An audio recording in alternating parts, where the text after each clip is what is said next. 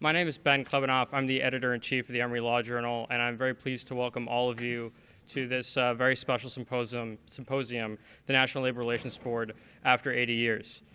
The decisions and actions of the board have drawn increased scrutiny in the modern era, and even more so in the wake of President Obama's efforts to ensure that the board has been comprised of a full contingent of its members. But even before President Obama was elected, because the board primarily develops its rules through adjudications, its decisions have been quite controversial, no doubt in part as a result from the lack of the legislative changes to guide the agency's decisions over the past 40 years. The board's effectiveness as it reaches its 80th anniversary this year represents an important legal question and a major concern for all of those interested in labor law, and we are pleased to present for your consideration an array of perspectives which will consider these and other important questions. In accord with our long-standing tradition of memorializing events like this symposium, the discussions, debates, and ideas presented here today will be memorialized in published form in a special issue of the Emory Law Journal, which will be available in the next few weeks.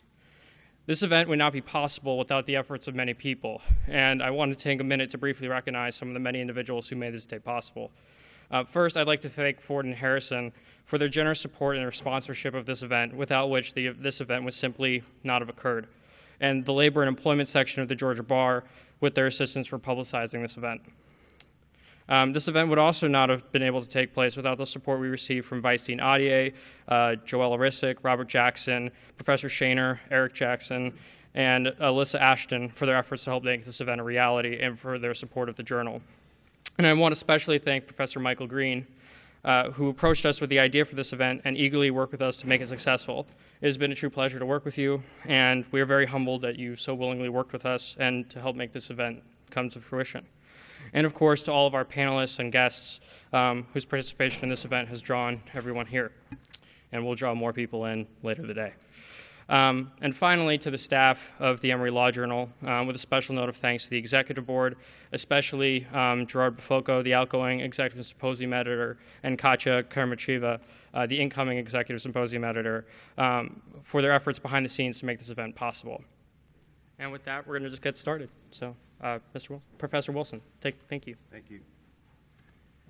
Good morning, everyone. My name's Brent Wilson. I'm with the law firm of Ellerby Thompson, Sapp & Wilson, and I'm adjunct here at Emory teaching labor law. Unfortunately, my students don't love me. They have a tendency to criticize me. But it has been a fun ride. Given the opportunity to introduce this panel, I started to think about my journey in the labor law field. I was speaking to the chairman, and when we were in law school, I probably had absolutely no idea that I would gravitate to labor law. I was just fortunate enough to take a labor law course, and at the end of that semester, I applied for summer internships. I had two primary motivations when I was in law school. One, I wanted a job paying more than $10,000 a year, and two, I wanted a job.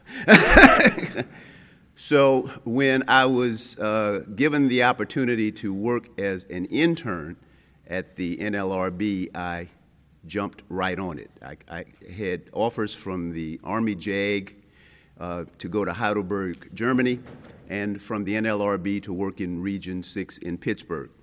And when I spoke to B. Fred Toback, who was the executive director of the NLRB, and asked him why I should take the NLRB job, he informed me that the board had hired approximately 25 summer interns the previous summer, and they made permanent offers to 22 of them. So I said, I like those odds, and I'll take the NLRB job.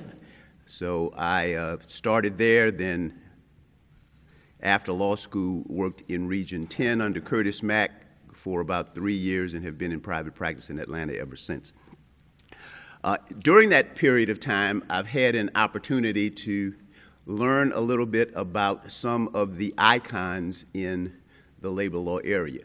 And I am humbled and very pleased to introduce to you 4 of those people who are here on this panel this morning. Julius Getman is the Earl Sheffield Regents Chair Emeritus at the University of Texas Law School.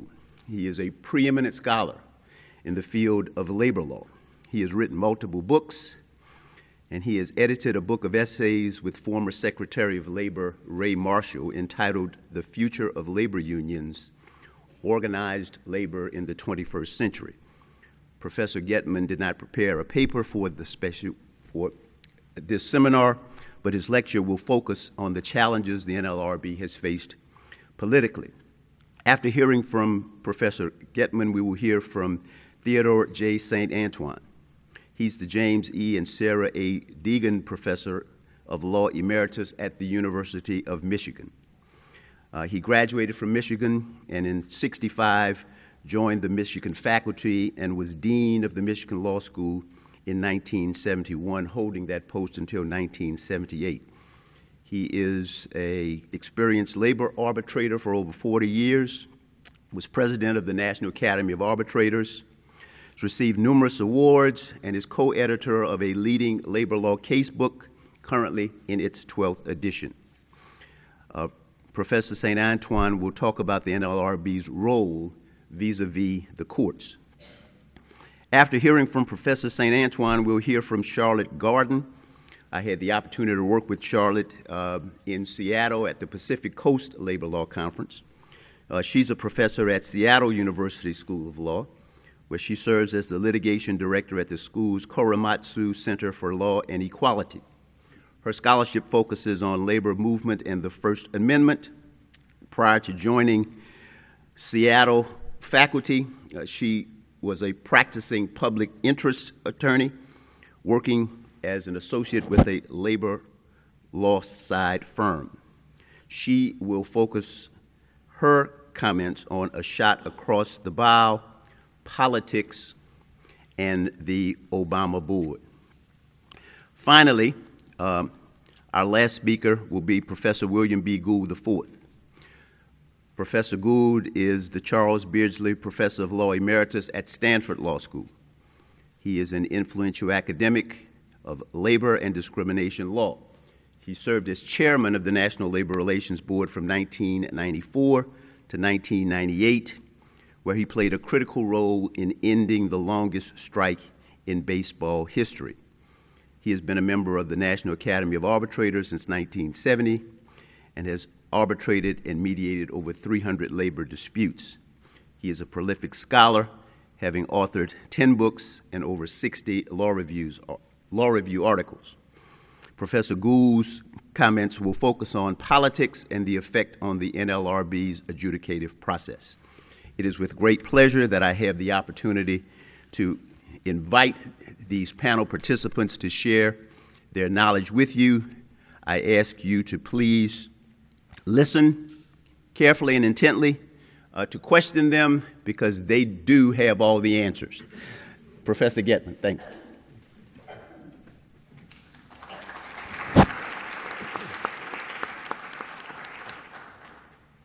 Well, it's certainly a pleasure to be here and to be part of this panel with my distinguished colleagues.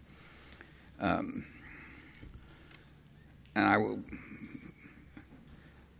for 80 years, national labor policy, as set forth in the National Labor Relations Act, has been committed to overcoming, quote, the inequality of bargaining power between employees and employers by encouraging the practice and procedure of collective bargaining and by protecting the exercise by workers of full freedom of association, self-organization, and designation of representation. And the basic tenets of national policy could be restated in terms of a series of commands directed at the NLRB and the courts, which would be stated as follows. 1, promote and protect the right of workers, promote being an important part of this, the right of workers to organize for the purpose of collective bargaining. 2, prevent employers from using their economic power to inhibit free choice by workers. 3, leave the parties, labor and management, free to negotiate their own agreements. And 4, recognize and protect the right to strike, which from the beginning of the Act until now has been given a special place in the National Labor Relations Act.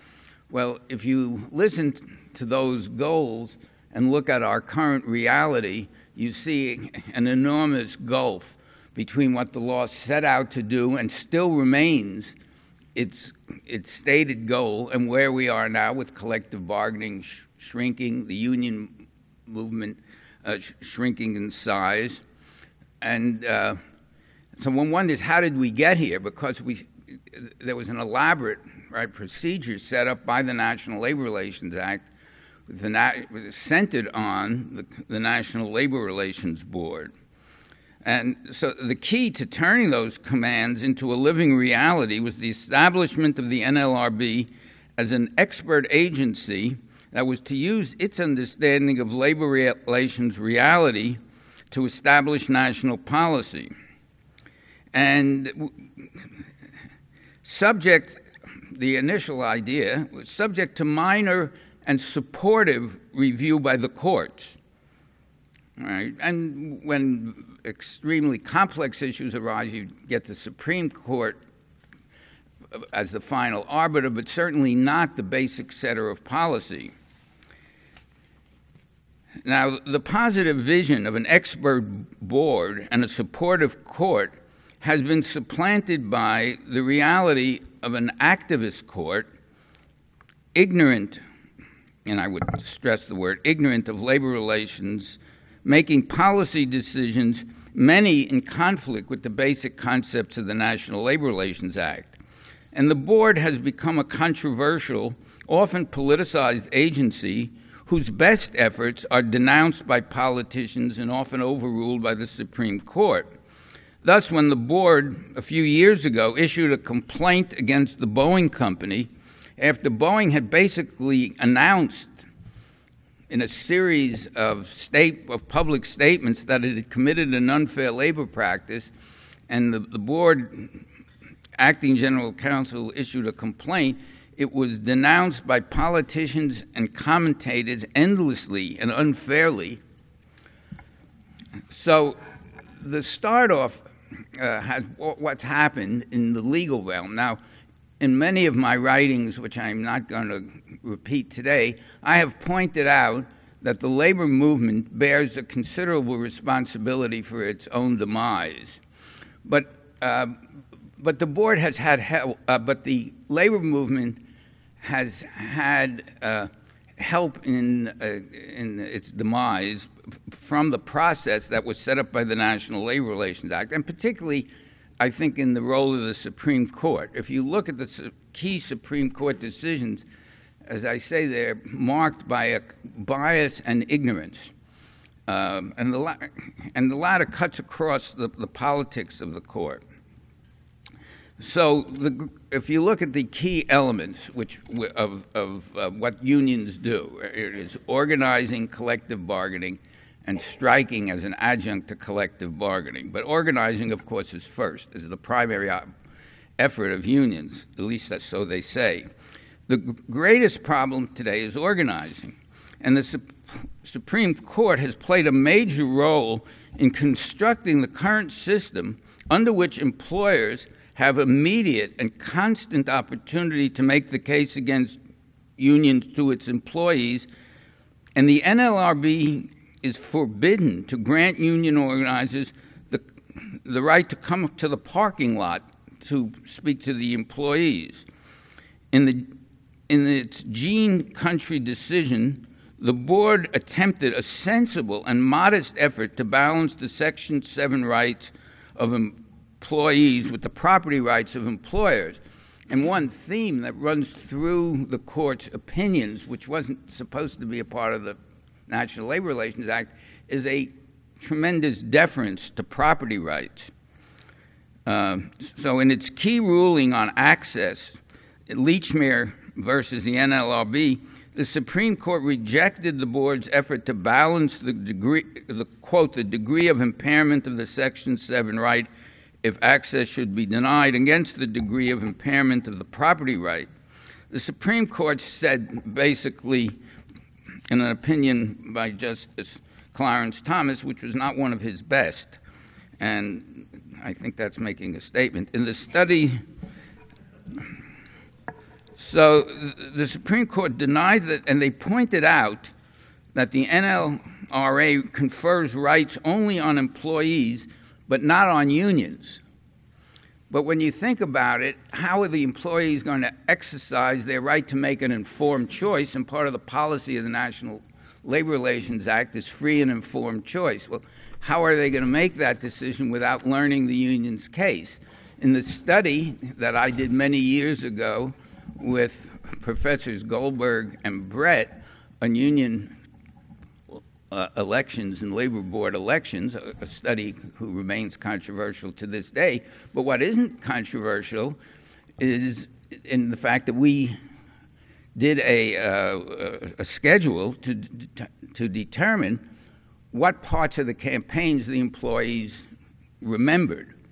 And of course, they remembered the employer's campaign much more than the union campaign, and that was absolutely correlated with attendance at meetings. And they didn't go to union meetings largely because they didn't have the time. They were held in at the wrong hours or in places that were difficult to get to. So the employers had at that time a significant advantage. Since then, and as the way organizing has developed, that advantage has increased because employers more and more, if there is a union elections, set aside everything, meet with the employees on a regular basis, deliver captive audience speeches, which any expert in the field could write, with ease, but they make important points which need to be refuted, and the union never gets to refute them. So I have no doubt that one of the most important case decisions by the Supreme Court was the decision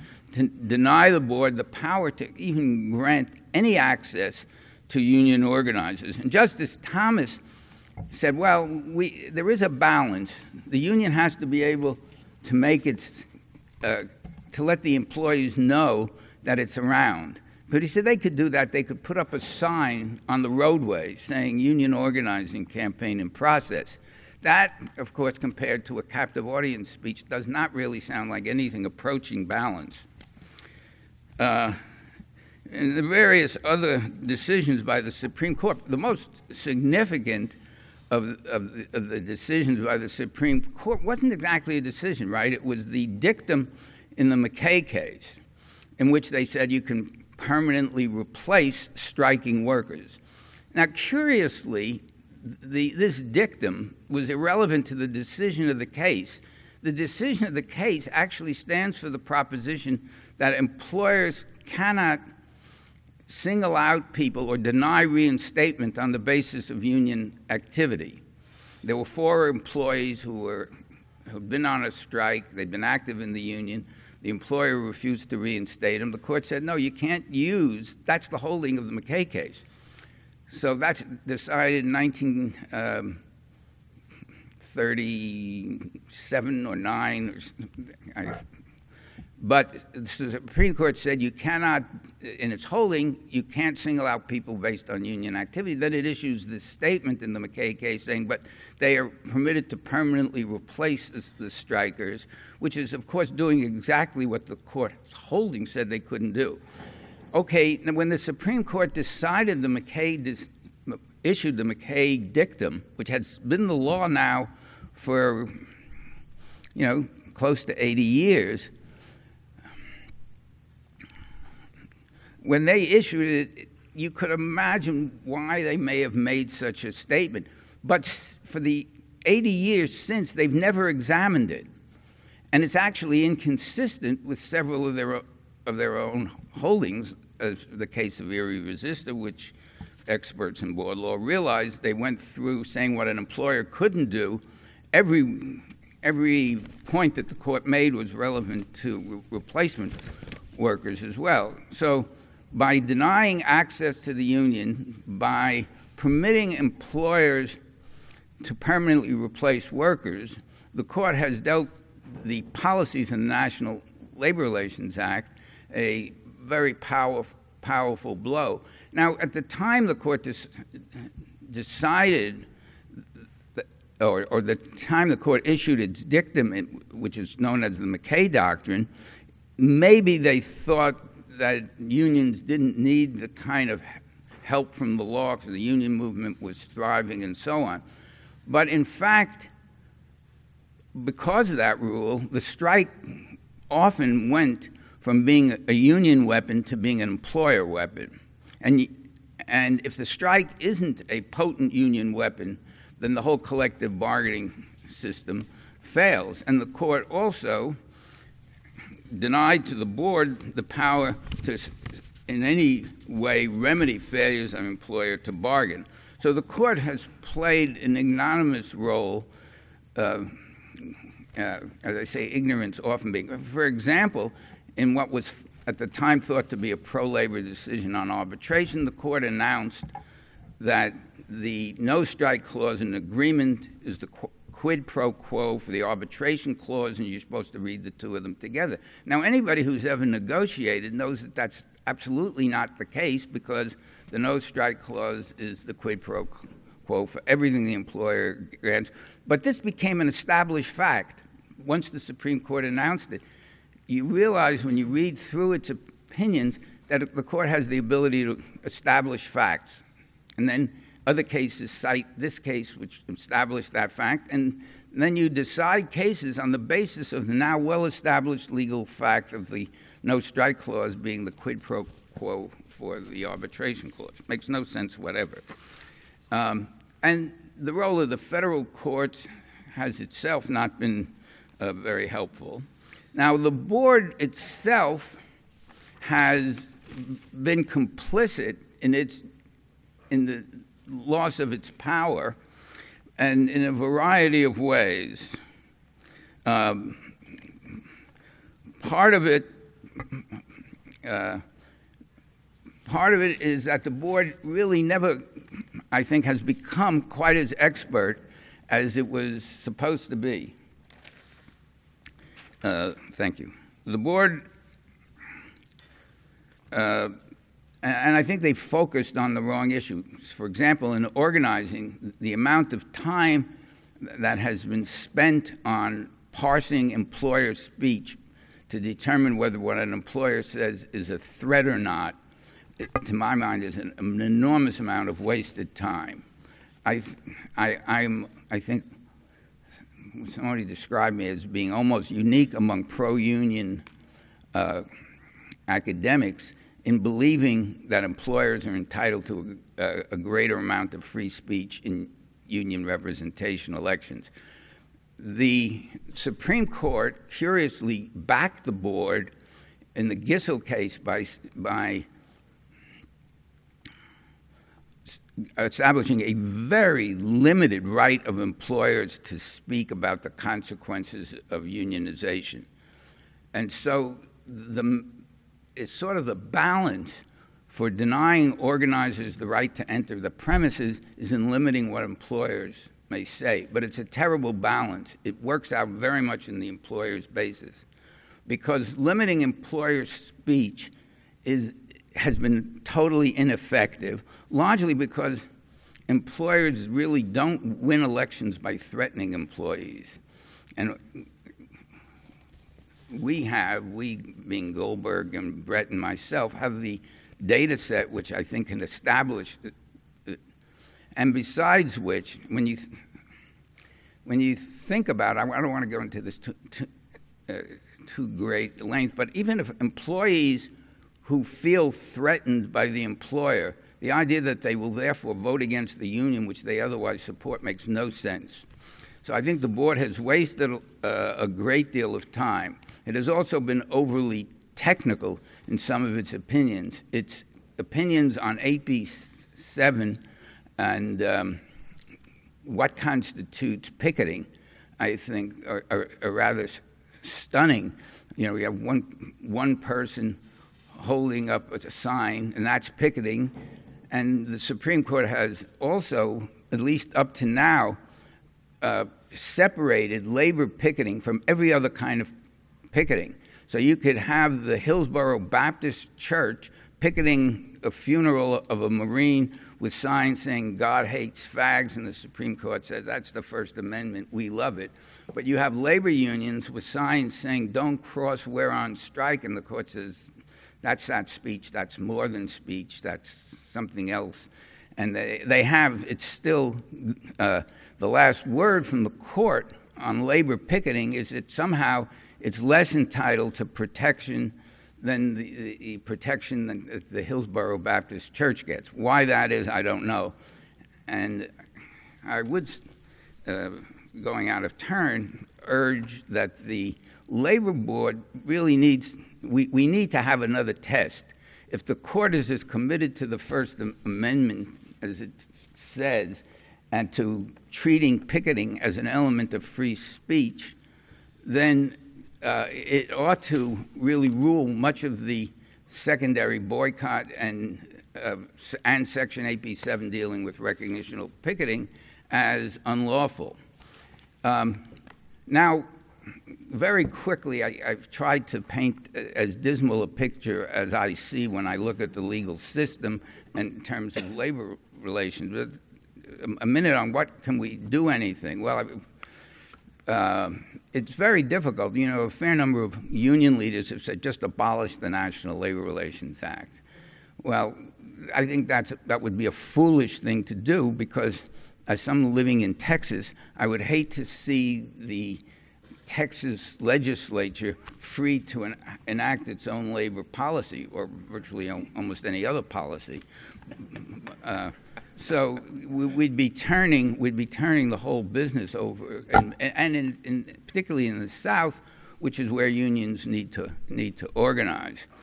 The only other suggestion I think the Labor Board, and this, by the way, without sucking up, I will say this is an unusually good Labor Board, and the board should really think about ways to help it develop the kind of expertise which the courts regularly announce that they have and then pay no attention to.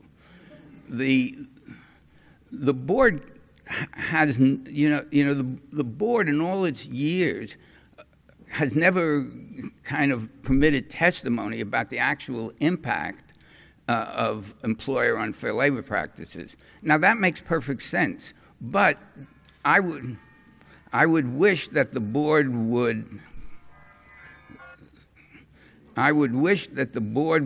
try to develop some studies on its own, invite in social scientists. I think there is a possibility of the board becoming more expert than it has been. You really don't become an expert necessarily about how employees are going to react to a situation by being appointed to the board. And even if you had experience as a lawyer or experience as an academic, certainly, for the most part, you don't know. But the board, I think, would do itself and the whole practice of labor law a favor by making an effort to use its institutional ability to learn more and to invite in people who are knowledgeable about the kinds of dynamics that take place in a union election. And with that, I will stop. Thank you, Professor Getman. Professor St. Antoine.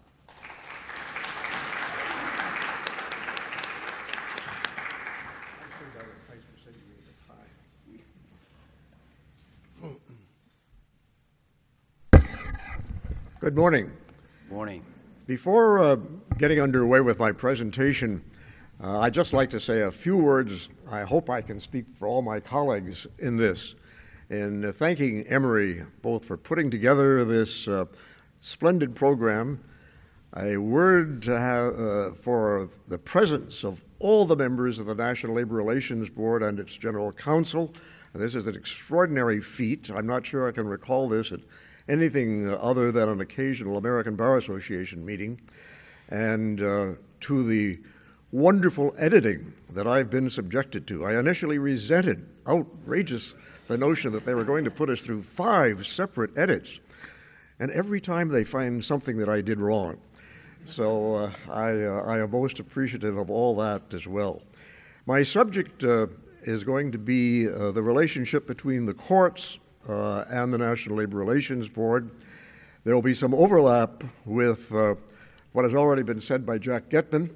I like to think that if you hear something of the same sort from two people as ancient, if not necessarily as learned as the two of us, it will carry some weight in your evaluation of the soundness of our assessments. I'm not going to burden you with the whole history of the fluctuating attitudes of the courts toward administrative rulings, but I cannot resist starting off by pointing out that way back to that great constitutional decision of Marbury against Madison, that was essentially a matter of a judicial review of an administrative determination, and John Marshall said that's the law of the courts. It's the duty of the courts. It's the function of the courts to apply the law. And there have been some varying attitudes by the judiciary ever since, and that's part of what I'm going to be talking about. But let me be very broad and let you worry about reading my published piece as to the details. It started off that the courts really began a kind of de novo review of administrative decisions, and then there developed what you can call more of an appellate approach. And then when the great administrative business of the 20th century began, there was more systematization of the standards of judicial review. There was a famous case, Skidmore against Swift in 1944, at which the Supreme Court really laid down the notion that you looked at the rationality, the thoroughness, the consistency of the administrative determinations. You took a variety of factors into account in determining whether the decision of the administrative agency should be sustained. And then just 2 years later came what should have been, I think, the definitive determination in a law of Congress passed unanimously, if you could believe such a thing, the Administrative Procedure Act. And the Administrative Procedure Act spelled out very definitely that reviewing courts shall decide all relevant questions of law. And that would seem to make a very significant basis for future actions by the courts. Except for the most part, as far as I can tell, whatever the Supreme Court thinks it wants to do so, it blithely ignores that statement and either does or does not give a very significant weight, even on statutory matters, to the determination by the administrative agency. So there really is a good deal of fluctuation here. One could say that, for roughly 40 years or so, Skidmore, that sort of multifaceted approach to judicial review, prevailed. But then along came the case that many think is the most significant administrative ruling of the late 20th century, and that's the famous Chevron case, the Chevron case. And in Chevron, the Supreme Court stated that, of course, if Congress's law is clear, the courts must follow it. But if it is silent on the particular issue before the administrative agency, or if the law is ambiguous, then the court should defer to the determination of the administrative agency, assuming that the determination of the agency is a permissible construction of the statute. Now, notice the way the Supreme Court phrased it. It was in rather absolute terms. It simply said, if the law is silent or ambiguous, then the agency's determination should be deferred to, accepted, as long as its construction of the statute is a permissible one. I would say that in reality, there has actually been a somewhat different theme pervading all these years. And I would phrase it something like this, that if it's a pure question of law, that, and this is really going right back to John Marshall and Marbury against Madison, the court's determination should prevail. Forget about what the administrative agency did, if it is a pure question of law. On the other hand, if it's what you might regard as an application of law to the particular facts of a situation, it's there that the administrative agency should stand foremost. It's the expert in this particular area, and it's applying law to particular facts. And those themes, it seems to me, pure law for the courts, regardless of what the agency did. Law applied to particular facts, that's the domain where the agency should be given greatest deference. And it seems to me that you put that together with all the variations over the years, and that distinction carries a great deal of sense to it. It actually was set forth by what I would regard as a great realist thinker in administrative law, John Dickinson, many years ago, way back in the 19th century, who spelled out, I thought, a good hard-headed realist, if the matter that's being determined is something that the courts conclude is really going to be of such importance that it ought to be applied in future cases as precedent, then it's a matter for the courts. That's realistic. If it really is that significant, we're not going to let an administrative agency deal with it. It's going to be decided by the courts. Now, to make a few comments about overall assessment, I would make that as number one, that pure legal questions are primarily for the courts, that questions of applying the law to particular facts, they're the greatest deference in judicial review, should be given to the administrative agency. Another matter of realism that I should mention, this is based upon a study by Professor Thomas Miller and Cass Sunstein, a tough-minded review. If the administrative agency's decision is relatively liberal, over 70% of Democratic judges will sustain it. It will be sustained I misspoke. 72% of the time it will be supported by administrative judges. Republican judges will sustain a liberal administrative ruling only about 58% of the time. Conversely, if it's a conservative decision, Republican judges will sustain it over 70% of the time, and Democratic judges will sustain it only about 55% of the time. That is hard-headed realism. We can talk in a moment about whether it's good or bad. One of our future panelists, Jeffrey Hirsch, on a somewhat different approach to legal realism, has offered what I think are some very good advice to the National Labor Relations Board. It's too bad more of the staff members aren't here, Mr. Chairman, on this. The briefs ought not to deal with all the procedural technicalities as the introduction. Get to the heart of the case. Get to the facts immediately. Emphasize, where appropriate, the deference that reviewing courts should give to administrative decisions. Spell it out. Not all judges are experts in the doings of the National Labor Relations Board.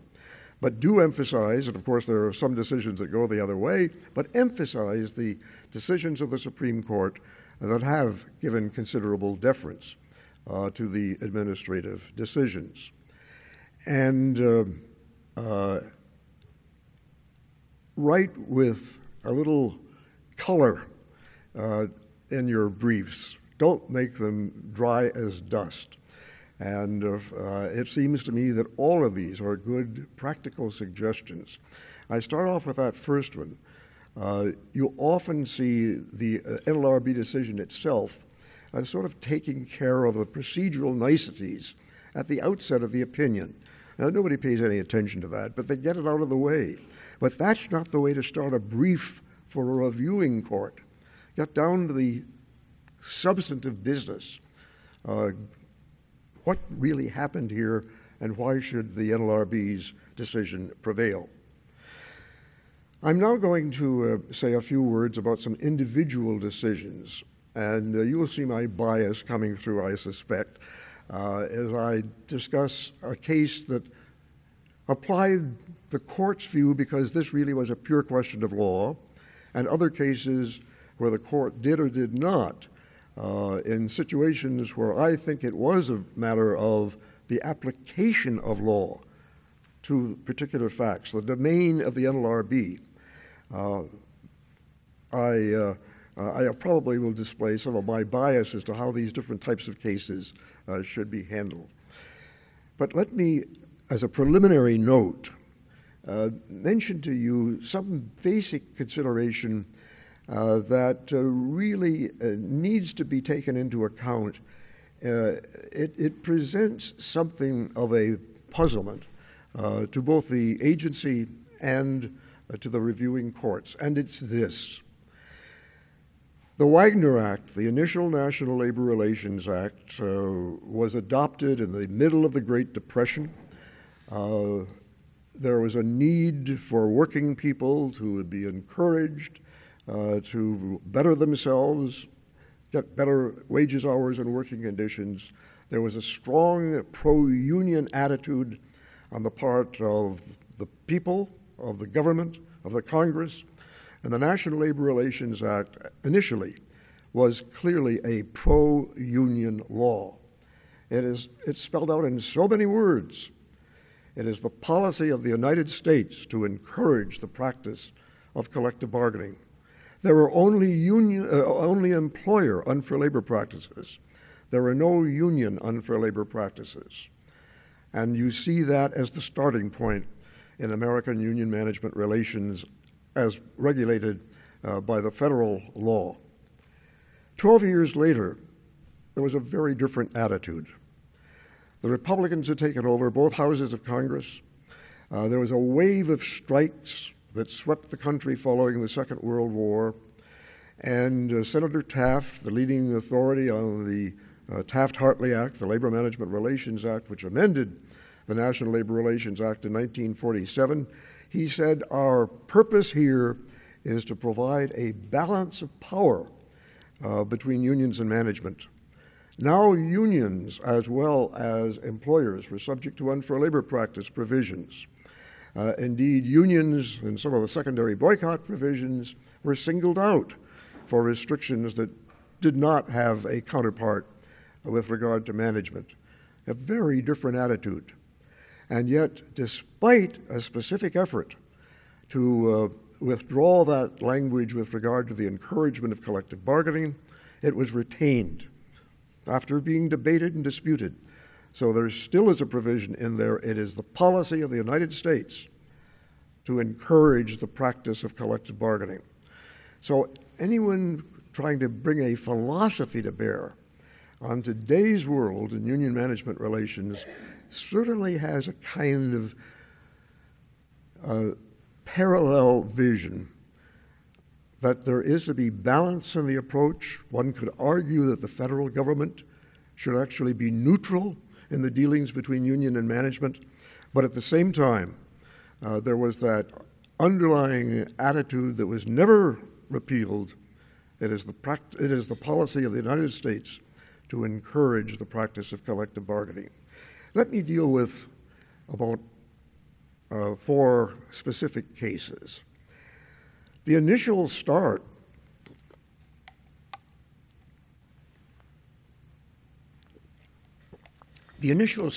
is who is an employee under the National Labor Relations Act, obviously. there have been some very controversial cases over the years.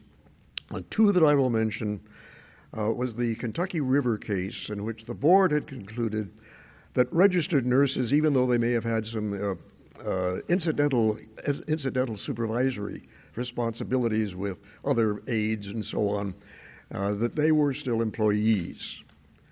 By a 5-4 decision, the Supreme Court overruled that and concluded they were supervisors who are specifically excluded from the definition of employees.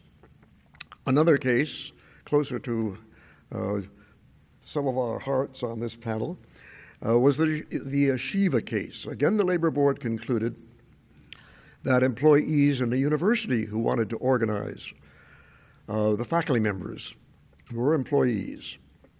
And again, by a 5-4 decision, the Supreme Court reversed that. At least they reversed it. This is a nice little distinction for mature universities. I guess you can say that Emory and I don't have to worry about the University of Michigan. It's a public school and not subject to the National Labor Relations Act.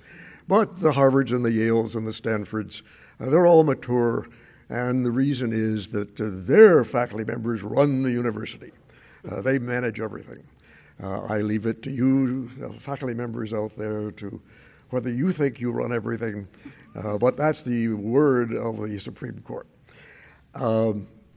I think this was a case in which we really were applying law to particular facts, and of course I think the decision of the NLRB should have been sustained on that basis.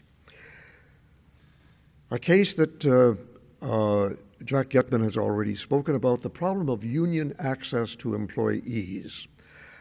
Here you can see really a confrontation, as Jack has already spoken, about the rights of employers to run their property, maintain their control, versus the rights of employees and unions to organize. And to what extent should there be a right even to get on employer property as a means of trying to reach the employees? Long ago, the Supreme Court laid out a general principle to the effect that if the workforce was isolated, we're talking about some resort hotel up in the Catskills or some plant way out in the boondocks, then the union may be entitled to get into the plant's parking lots and other areas at least that are sort of generally open. Recently there was a case, the Lechmere case, in which the board panel, it happened to be solely controlled, that panel was fully appointed by President Reagan, decided that in an urban area where the traffic was very heavy, union organizers were entitled to enter onto a parking lot that was open to the public and jointly owned by the employer. And the board had held that in this situation, when other avenues of communication were not open, easily available, that the union organizers had that right. The Supreme Court reversed. I think we're talking about a 6-3 decision. The Supreme Court, Justice Scalia speaking, no, it was Justice Thomas, excuse me. Justice Thomas said that there are other ways. They put advertisements in newspapers. They could have a meeting at the Union Hall, et cetera, et cetera. Again, I'll second my colleague Jack Getman in saying it's too bad, it seems to me, that the Labor Board doesn't have more capacity to provide empirical support. Justice Thomas was prepared to say that there was no showing, it's all speculative, as to whether the unions couldn't adequately reach other employees, through other means. Why not have the Labor Board provide empirical evidence? Now here there's the nasty little provision in the Taft-Hartley Act that says there cannot be any special department set up on the NLRB to provide economic data.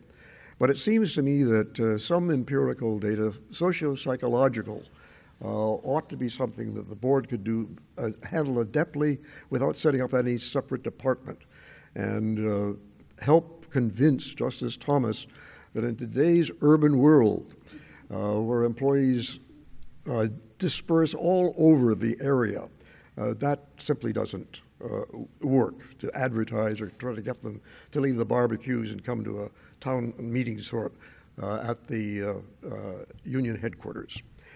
Consumer picketing. There's a very famous case that's come to be known as Tree Fruits, in which employees were allowed to picket in front of a large supermarket where one single product was non-union, and the pickets made very clear to the public, you can pass our picket line, don't hesitate, told the Teamsters to make all kinds of deliveries. This is a pure consumer appeal. And there the Labor Board, for reasons that are quite understandable under the rather technical language of the National Labor Relations Act as amended in 1959 in the Landrum-Griffin Act, decided that that was a secondary boycott. It was a secondary boycott. And here the U.S. Supreme Court reversed, concluding that there were constitutional issues in this picture. Remember, this is addressed to individual members of the consuming public, not to union persons as a group. And in that case, the court went to the overruled, reversed the Labor Board's decision. It does seem to me that here we are dealing with one of those pure questions of law, and no deference should have been paid. The next case, I think, again, no deference should have been paid. I would have come out differently on the result. But in the next case that came along, the Safeco case, here this involved insurance.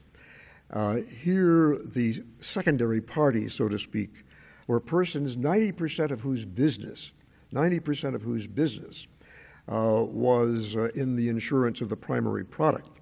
And there the Labor Board, again, quite arguably correctly, on the basis of the language of the statute, concluded that that was a secondary boycott, and they distinguished the earlier Tree Fruits case on the ground that that case, there was such a small impact upon the secondary retailers' business because only one product, Washington State apples in a big supermarket, was being affected, and so distinguished. The Supreme Court in this case agreed, and they were prepared to make the same argument, that the likelihood of coercion of the secondary party, when 90% of its business was involved, was too great.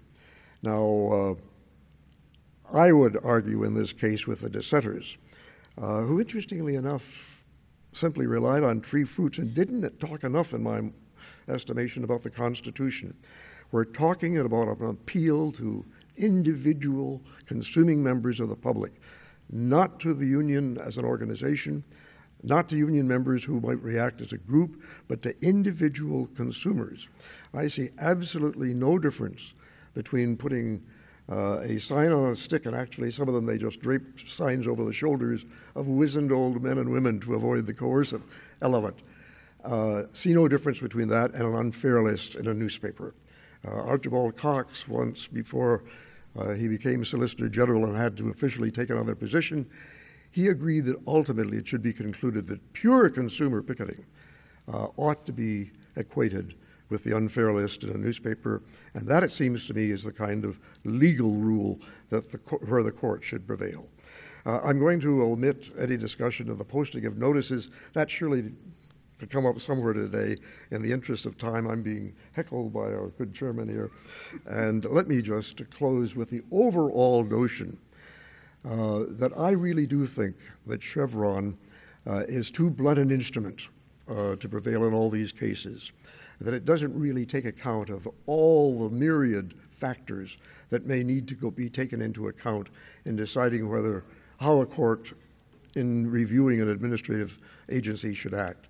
I do think that old Skidmore, multifaceted, flexible, is actually, and it's been revived today, is more likely to provide guidance to a court trying to decide to what extent should a court be prepared to defer to or to reverse the decision of an administrative agency. Thank you very much.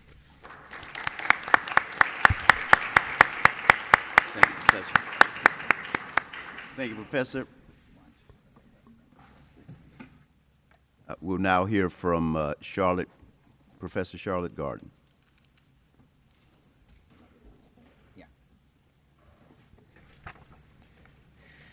Okay, so let me first just add my voice to the chorus of thanks to Emory Law School, to the editors of the Emory Law Journal for their tireless work and professionalism in putting together this symposium.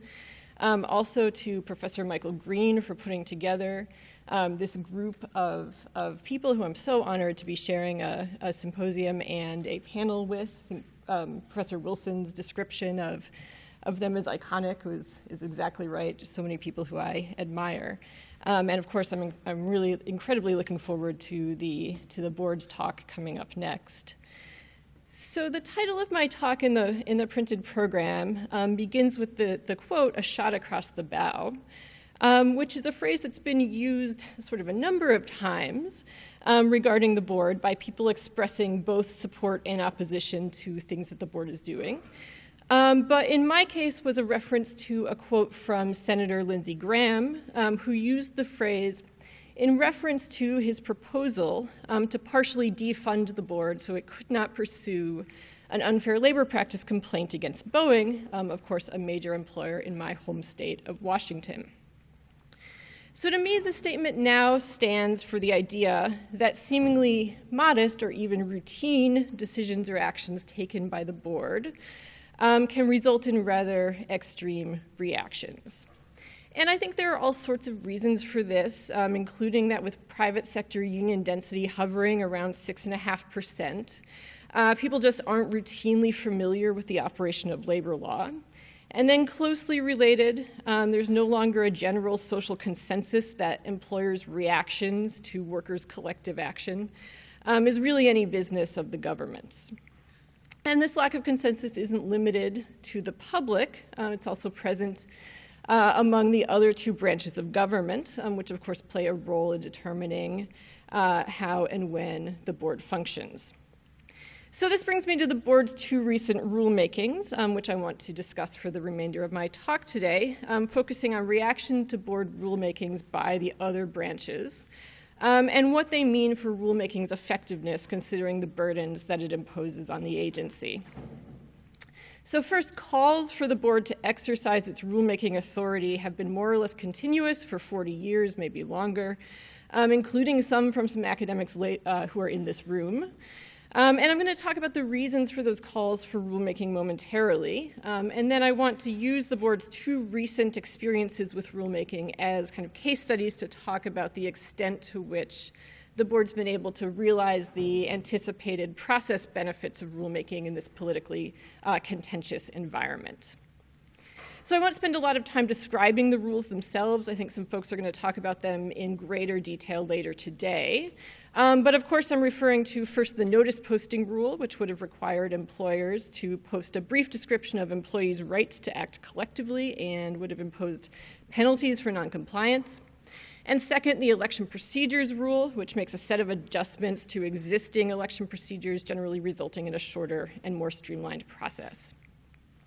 But of course, the notice posting rule is not in force. It was withdrawn after being struck down by the DC Circuit on compelled speech grounds and the Fourth Circuit on statutory and administrative law grounds. And the election procedures rule is set to take effect soon, though it's been challenged in two pending cases and is also the subject of a joint resolution under the Congressional Review Act. And much of the discourse surrounding this rule has been focused on employer speech and employee privacy, possibly to the surprise of some of the rule's earliest proponents, but more on that later. So to preview the end of the talk, it looks to me like in the current political environment, the process benefits of rulemaking are real, but they're tempered by the seemingly outsized risk of invalidation when one considers the relatively modest contents of the rule, which in turn feeds a political narrative of an out-of-control board, right, a vicious cycle of overreactions, in my view, to what the board is doing. And what's especially interesting, I think, is the injection of free speech arguments into the controversy over both rulemakings. Because these speech arguments just have so much resonance with the public, I think they especially turn up the volume on the debate. So to go back, I want to start with the calls for rulemaking. So for decades, academics and courts have debated the relative merits of rulemaking and adjudication, given that agencies are generally free to choose between the two. With the conventional wisdom about the advantages of adjudication being that it increases speed and flexibility, it results in less chance of attracting political heat to the agency. In addition, courts might be less likely to overturn gradual change brought about through repeated adjudications, and there's perhaps less at stake in terms of input man-hours when a court rejects a decision rather than a rule. But in the context of the NLRB, debate is a bit of a misnomer, right? The calls for rulemaking have been more or less unanimous. So I'll roughly kind of categorize the benefits of rulemaking that others have advanced, particularly in the context of the board, and then talk about each in the context of these two recent rulemakings. So I'll start with the idea that rulemaking yields more and better information. And that encompasses both the ideas that the notice and comment process results in a more complete record on which to make a decision, with the likelihood of greater volume of participation, right? The idea being that it's lower cost to submit a comment than something like filing an amicus brief. And also the idea that greater participation is good for its own sake, in the sense that more democratic deliberation might lead to a greater consensus that the final product is legitimate.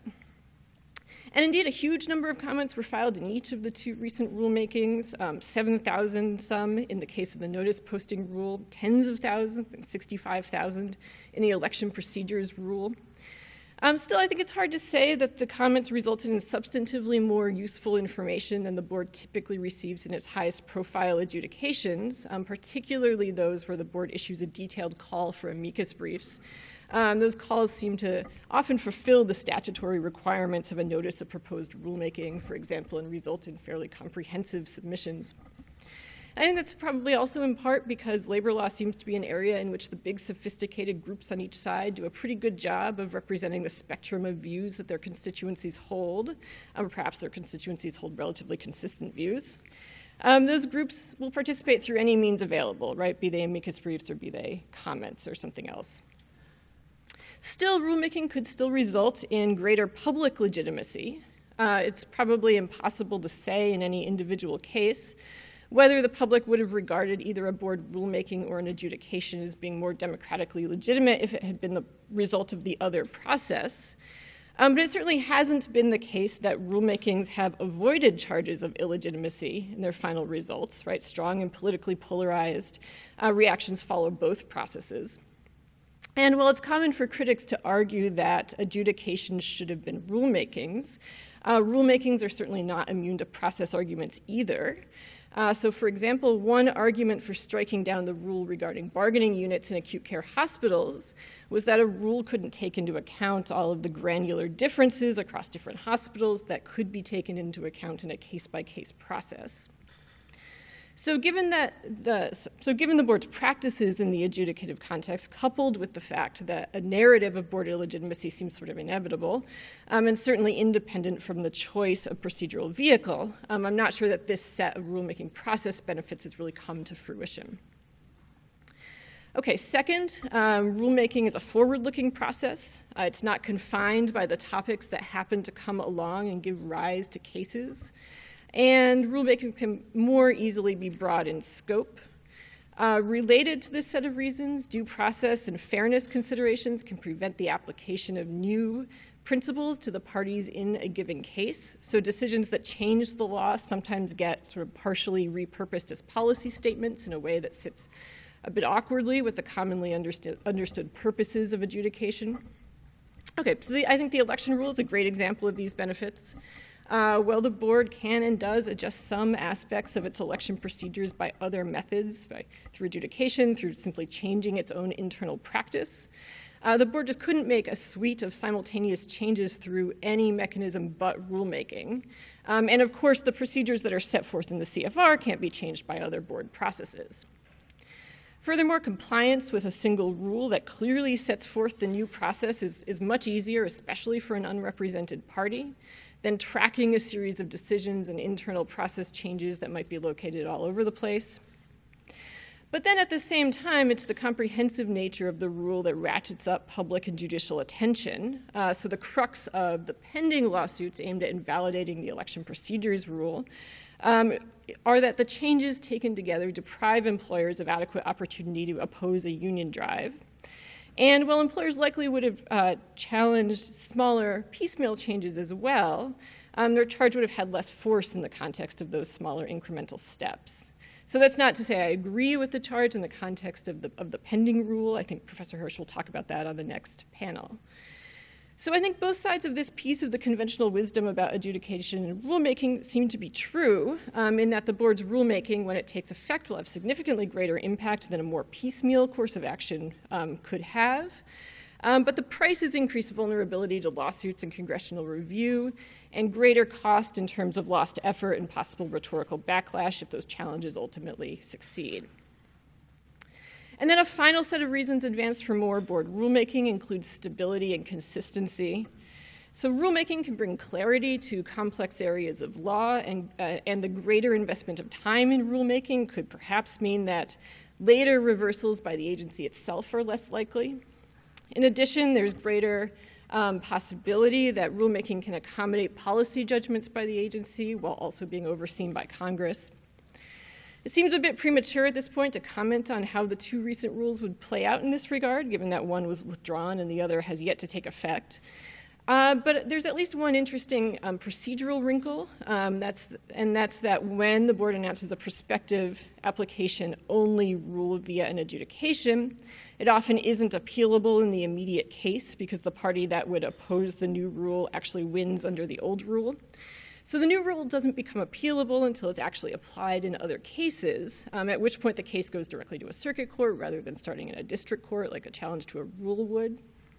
So adjudicated rules are perhaps more likely to be reviewed as applied rather than facially, whereas in contrast, that both recent rules were subject to facial challenges before they took effect, albeit with some significant justiciability issues in the case of the suits challenging the election procedures rule. So I think that cuts a number of ways in terms of which process promotes stability or certainty.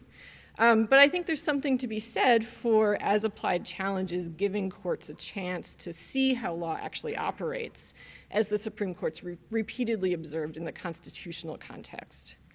And perhaps that applies with greater force in the context of the NLRA, as so many judges don't have perhaps an intuitive working knowledge of how union elections work. It would be helpful to see how these rules apply to an actual party.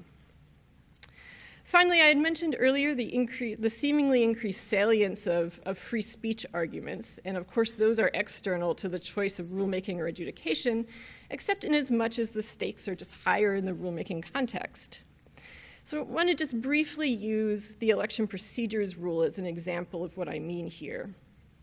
So several of the calls for board rulemaking in prior years have specifically suggested rulemaking in order to streamline the elections process.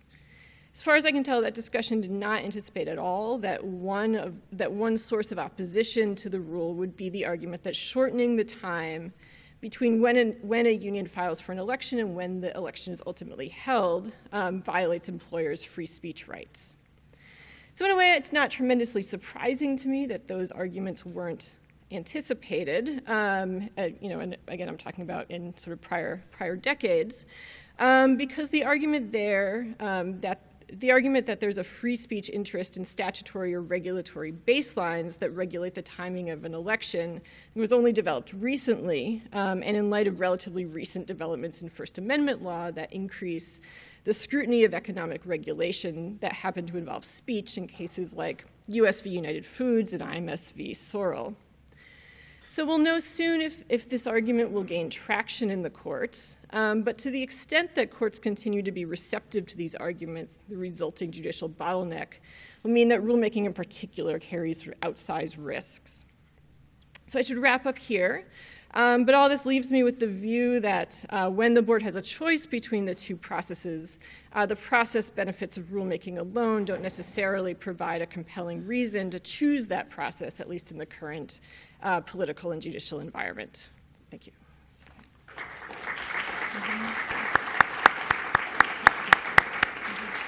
Thank you, Professor Garden. Last but not least, we'll hear from Professor Bill Gould. And we'll try and save a few minutes at the end of the presentations for questions from the audience. Again, I want to reiterate, which is what has been said so many times now already, and that is how grateful I am to both Professor Green and to the Emory Law School and Law Journal, and to the Dean for a very cohesive and articulate introduction to the subject and his reference to the New Deal Constitution, because of course this year, 2015, is not simply one in which we celebrate or commemorate the 80th anniversary of the National Labor Relations Act. This year of 2015 is one in which we see 800 years of Magna Carta, beginning in 1215, which labor leaders spoke so often about prior to the National Labor Relations Act as the basis for establishing rights for working people. It is the 150th anniversary of the great of the period of the great Civil War amendments, the 13th, 14th, and 15th amendments, which not only have their 20th century analog in the Voting Rights Act, limited as it is by Supreme Court decisions, the Voting Rights Act of 1965, but other modern legislation like the National Labor Relations Act, which has some of the same purposes. This is 150 years since really the results of those post-Civil War amendments were truly ratified and anticipated in the case of the 14th and 15th through Appomattox, signed, I think, this very day, 150 years ago. 80 years of the National Labor Relations Act and the role of politics, which is really my subject. A union lawyer with whom I was speaking before this talk said, well, that's a very short speech. The role of politics? Of course. There's a role of politics in the National Labor Relations Act and the National Labor Relations Board. And, of course, we can see the polarization and the impasse that has emerged in the labor arena, mirrored by the Supreme Court's recent decisions, the new process decision in which the court, in the wake of the events of 2007, 2008, 2009, declared that the board was acting without a proper quorum within the meaning of the act, and the Noel Canning decision of last summer, in which the Supreme Court held that President Obama's recess appointments, while they could be made both inter-session and intra-session recesses, were unconstitutional because they did not comport with historical practice. But of course, in the interim, as the Senator Reid had worked his will in the summer of 2013 by eliminating the filibuster in the Senate with regard to appointments and with regard to appointments to the National Labor Relations Board as well. Senator Kennedy said to me in a letter that he sent to me after I was confirmed by the Senate, good thing the Republicans decided not to filibuster. Because, of course, that became a weapon, and in some regard, what we should really think of. We talk about Wagner and Taft-Hartley. We should really today, in 2015, talk about Senator Reid because of what happened in the Senate. Because if it wasn't for what Senator Reid was able to do in the summer of 2013, Noel Canning would have much more considerable significance than it does. In the beginning, perhaps the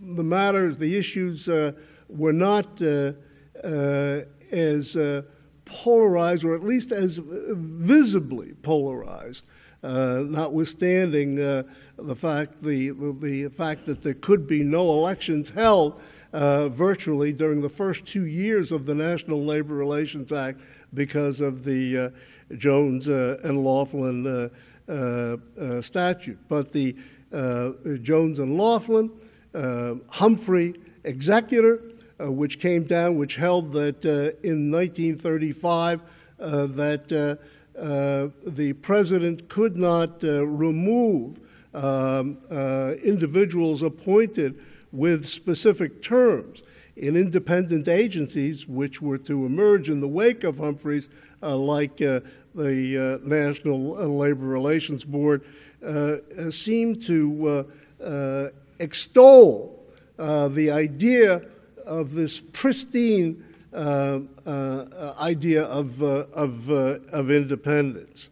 There were no division of appointments between parties. That was to emerge much later. We don't know precisely when this custom, not written into the National Labor Relations Act as it is in other regulatory statutes, of a 3-2 divide between the parties, has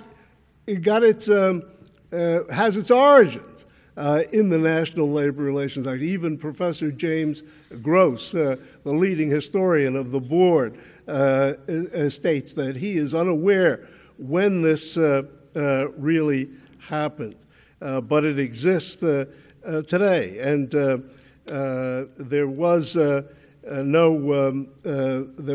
no division, as there is in Japan, between management and labor representatives, although management labor lawyers were appointed at a very early point. I think Gerald Riley, being the first of the management lawyers, union lawyers, not to follow until my board in 1994, when member Browning was appointed by President Clinton. So independence. In the wake of Humphreys, a separation of the board from the executive branch. Secretary of Labor Francis Perkins wanted the board to be part of the Department of Labor. And really, of course, within the influence of appointed officials of the president. Out of Humphreys came the idea that no, the board and other agencies would be separated. But even though politics seemed to be diminished or minimized at this particular time, of course, the seeds were there because of the opaque and open-ended necessarily perhaps ambiguous language of the statute, subject to different interpretations by different people. The examples are, I won't repeat all the examples that have been provided for us today, and of course, terms of limited duration through which the president of the day could theoretically influence labor policy in the future during his term through appointments. We didn't begin to see the more visible divide in the board itself until the Eisenhower administration, which displaced the Roosevelt-Truman hegemony in terms of appointments, and a new Eisenhower board, the Eisenhower administration, being composed of 9 millionaires and a plumber, with Durkin being appointed Secretary of Labor, and Eisenhower's appointee being Chairman Guy Farmer, a new general counsel, and the philosophy of decentralization, withdrawal of jurisdiction, which of course culminated in Gus against Utah Labor Relations Board, the unconstitutionality of the assertion of jurisdiction by the states in the new no man's land, the reversal of previously established decisions, captive audience, interrogation of employees, free speech issues arising under HC, secondary boycotts, as well as lockouts, and then and of course the Kraft severance cases, which promoted the interests of the American Federation of Labor at the expense of the Congress of Industrial Organizations, and then the Kennedy Board, which prompted Professor Meltzer of the University of Chicago to talk about the board as an agency on a seesaw, going back and forth, the reversal of Eisenhower board decisions by Kennedy in some of the areas that the Kennedy board in some of the areas that we've spoken of. President Kennedy able to secure a new majority very quickly through the appointment of Chairman McCulloch and Member Brown in the spring of 1961, and to establish and call back cases involving the contracting out of work and the question of whether or not employers would be obliged to bargain about it. The board winning a partial victory in the early fiber board case before the Supreme Court, and also picketing, organizational picketing, where the strictures of newly enacted 8B7 of the Landrum-Griffin Act become part of the Landrum-Griffin amendments, become a basis for promoting a protest about working conditions.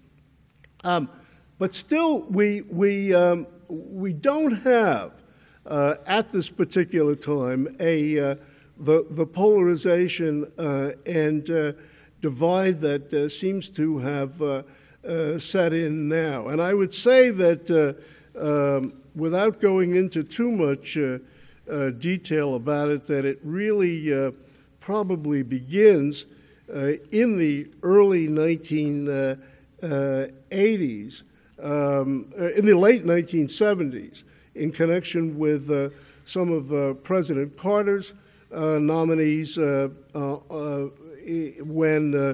for the first time there is a how many minutes do I have? 5 minutes. Okay, all right. So this divide really begins in the late 70s when General Counsel Lubbers and board member Truesdale are attacked. In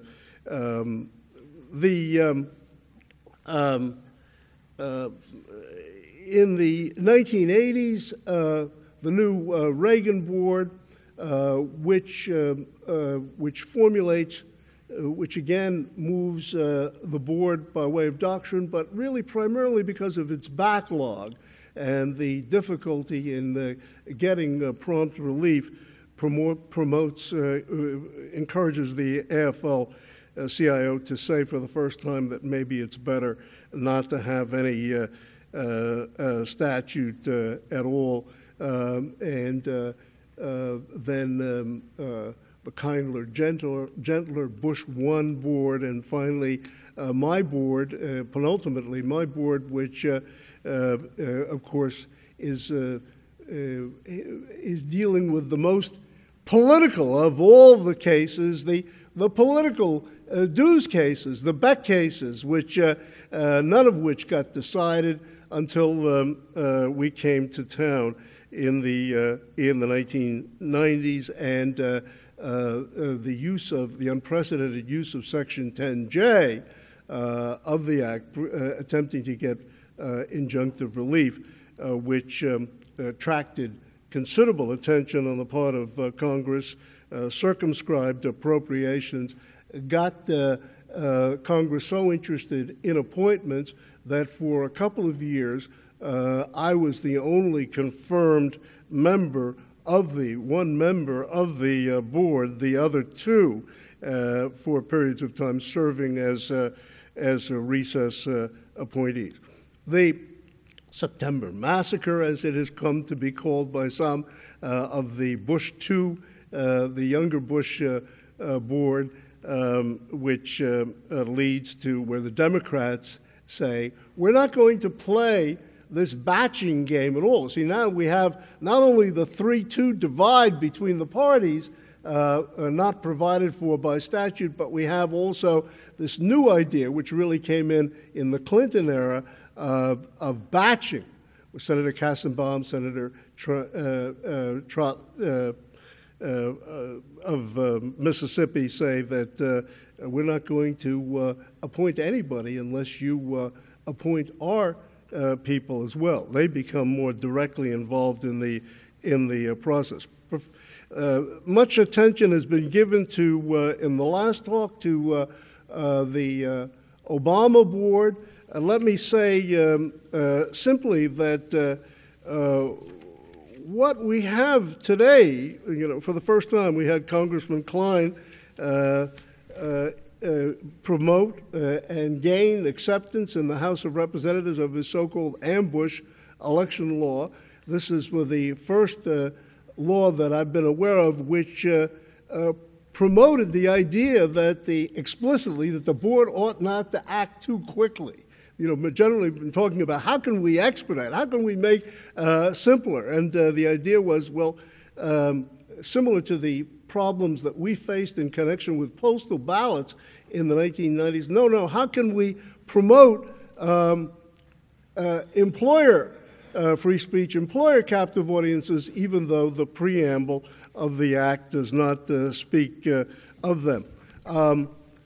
Today, if we look at this tension between politics and law, we see, I think, a shift from the appointments, politics being fought over in connection with the appointments process. That is pretty much immunized, or relatively speaking, immunized by virtue of Senator Reid in the summer of 2013. No more filibusters. No more, perhaps, theoretically anyway, no more batching. Majority rule. Now, of course, this will all be academic with regard to this particular Senate, but should there be a different Senate in the future, the filibuster would be very academic. But as the ability to effect appointments is diminished, by what happened in the summer of 2013, we have really gaining ascendancy the view that it's not the board, as the Supreme Court said in the Garmin case in 1959, that is this new expert that was supposed to be a surrogate for and displace the bad old days of a judiciary which knew so little about labor management relations. It's not the board that is the expert, it's the Congress which is the expert through the Congressional Review Act, which I must confess I paid little attention to at the time it was enacted during the Clinton administration. But now, as we can see by the events of the past few days in connection with the Congress, has become front and center and very important. The Northwestern case involving the right of the question of whether or not athletes will be viewed as employees within the meaning of the act, still pending before the board, but where the congressional, where more hearings are being held than ever, and where Congress is saying, hey, if the board is able to do this, this will interfere with quality education as we know it today. It's the Congress that is the expert, as their ability to influence appointments has been diminished. The divide that was always there has grown greater, but it has new manifestations in this year of 2015.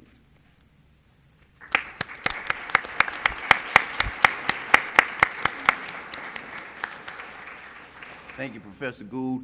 We've got a few minutes before the break for questions. If anybody has a question, we ask that you would go to the mic. Please address it to whichever panel member you would like to respond, or if it's a question for the full panel. Thank you. Go ahead. My name is James Langford. I guess I addressed this mostly to Professor Gould, but to the panel. You went through some Supreme Court decisions, New Process and Channing, and then the Supreme Court granted cert to two National Right to Work Legal Foundation cases in the 13-14 session, which is 4% of their inventory about. Is the Supreme Court gunning for unions and trying to destroy them? Well, of course, I didn't speak as in detail on the range of decisions that the Supreme Court has handed down. The Supreme Court, even the Warren Court, if you look at Fiberboard and Gissel, has through indifference, I don't know the principal motivating factor, First National Maintenance, where in the 1980s, where the court went out of its way to say that labor and management under our philosophy were not to be, could not be viewed as partners. I suppose picking up on maybe Justice Brennan's American insurance language in the insurance case in 1960, where he talked so much about an adversarial relationship between labor and management. The Supreme Court, I think, has been at a minimum poorly informed. Now, we have had this Harris against Quinn decision, not involving the National Labor Relations Act, and it's quite obvious that there are at least 4 members. We don't know who have the view that union security agreements, which compel dues as a condition of employment in the public sector, are unconstitutional under the First Amendment. We don't know quite where Justice Scalia is. The good news is that that Justice Scalia leaves the outcome of Harris against Quinn a little ambiguous. The bad news is that Justice Scalia will tip the balance in cases that are to come. And of course, the National Right to Work Foundation is bringing a number of them now. I think the court has been backward, and yeshiva has been mentioned. We wouldn't, it's very funny. Stanford at the time that yeshiva was decided was taking a very aggressive position on the on the applicability of the Age Discrimination Act to universities.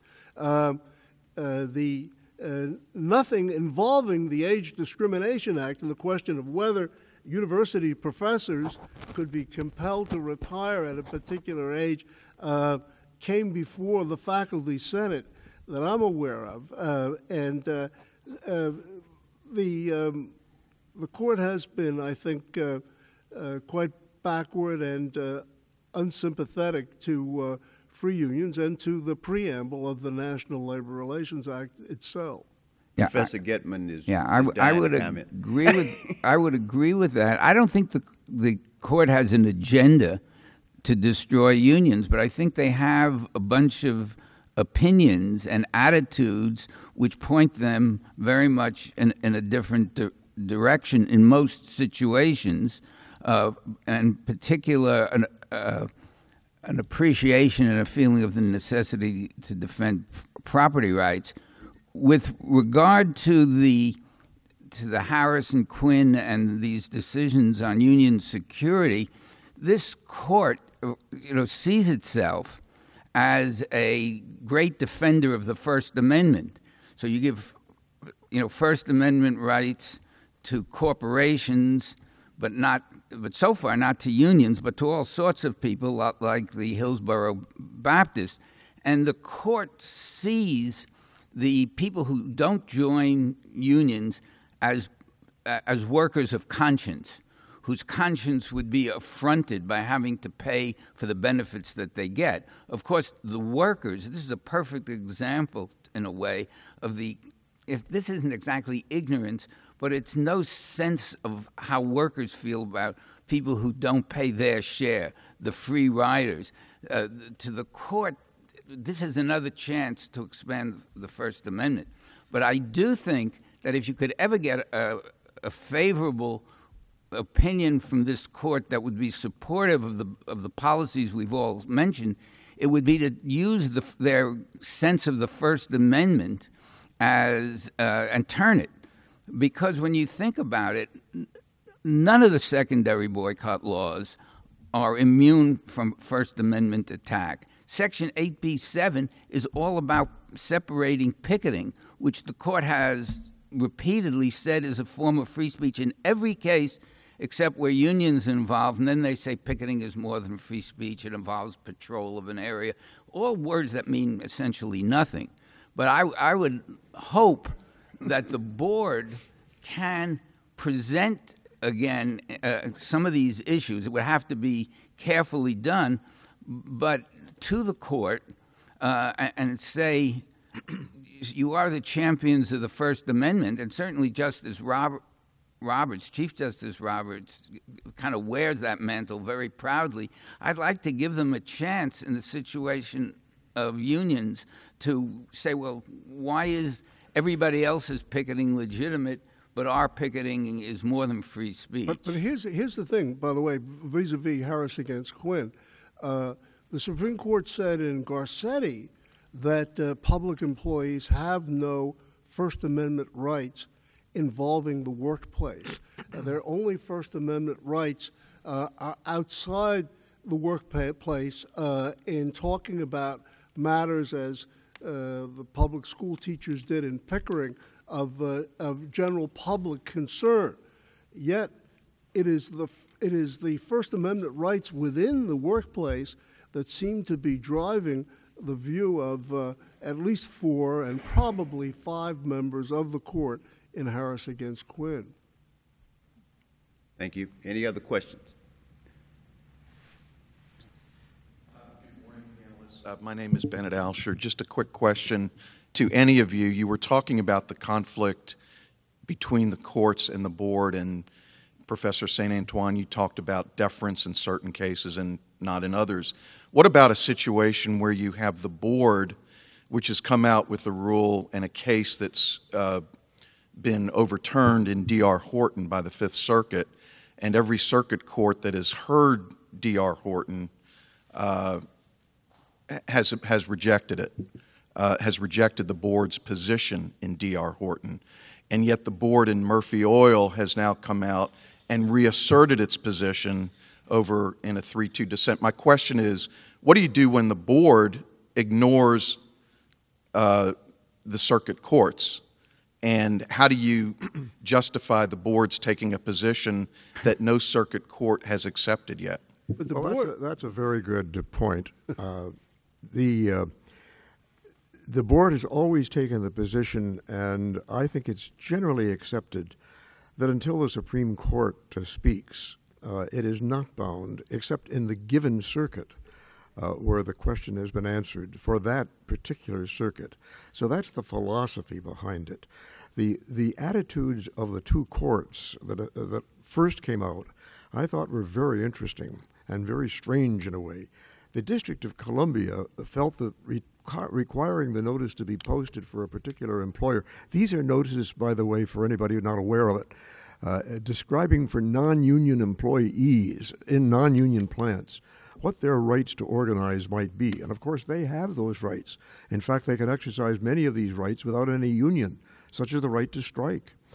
But in any event, the D.C. Circuit first held that this was contrary to the free speech right, which is embodied in the Section 8C of the National Labor Relations Act, usually thought to sort of reflect a constitutional right. But in any event, I myself find it very hard to see how letting the notice be posted by the board, which everybody realizes a board pronouncement in some fashion is forcing an employer to speak in a way it does not wish to speak. I don't understand that argument at all. The Fourth Circuit here makes much more sense in what it has to say, that the labor board is generally not a self-initiating body. It depends upon the filing of representation petitions or unfair labor practice charges before it ordinarily goes into action. That's an interesting point. It also has to be noted that at about the time the National Labor Relations Act was enacted, there were a lot of other administrative agencies who were also being established, and many of them were in fact given a specific right to post notices about the rights, for example, under the Fair Labor Standards Act. And so one can say that the absence of any such delegation to the National Labor Relations Board could be an example of one of these expressio unius. It was provided for the others, but not for this, so on. I myself would say, and here, of course, I naturally provide my own bias, that one could make a very decent argument, it seems to me, that it's so fundamental to promulgate what clearly are statutory rights so that the ignorant would learn about these things. So many non-union people have no notion of what rights they have, and it seems to me that one could really argue that this is something that ought to be allowed as simply an inherent power of an agency having jurisdiction over a particular area, to be able to promulgate to the people affected through the most effective means possible, which of course is not some federal regulation that nobody ever looks at, but a notice posted in the particular plants where those employees work. I'd like to say a word about D.R. Horton. I think this represents the Labor Board at its best. I think that was an excellent opinion. I think that the threat to workers' rights in a variety of cases, from the Supreme Court's decisions in Concepcion and then the American Express case, needs to be offset. This is the board actually performing the role that it's supposed to perform, and until the Supreme Court says they're wrong, I very much hope they will continue to pursue it. I have been a long critic of the board. In most of my writings, I've rarely said anything good about them, but I think that I think that D.R. Horton is the board really doing what it's supposed to do. The opinions, I can't believe that anybody could read the Fifth Circuit opinion on that case and think that, thank goodness, we have these wise judges passing on the decision by the National Labor Relations Board. I don't think the Supreme Court is going to uphold that decision, Jack. Well, the hour is late, and I understand that we have a break, and we've got the other panel. So, let's reserve that one because it's almost, I'm sure, almost 11 o'clock. So I'm sure that the panelists will make themselves available during the break. Thank you for everyone's attention.